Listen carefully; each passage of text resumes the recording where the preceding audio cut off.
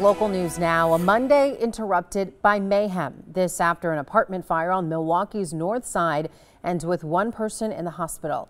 It happened just before 7 near 9th and Galena. Lauren Winfrey has more.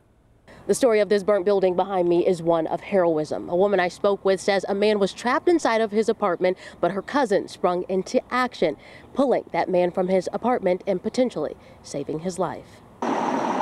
Before the smoke cleared and even before crews arrived, quick thinking and swift action is all Anisha Adams says it took for her cousin, Melvin Campbell, to help save a neighbor from this burning apartment building.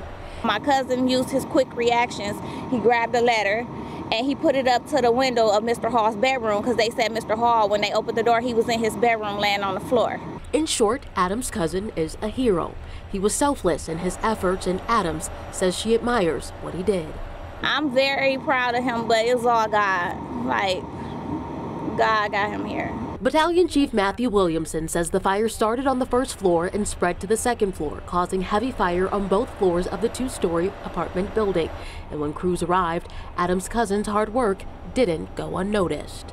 There was a civilian ladder in place when companies arrived.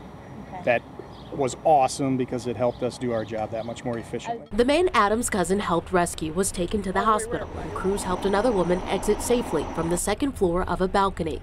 Williamson also says a firefighter was injured after cutting his hand on glass, but he's expected to be okay. And firefighters say they're still working to determine a cause and also the cost of all the damage. Reporting at 9th and Galena, Lauren Winfrey, today's TMJ4.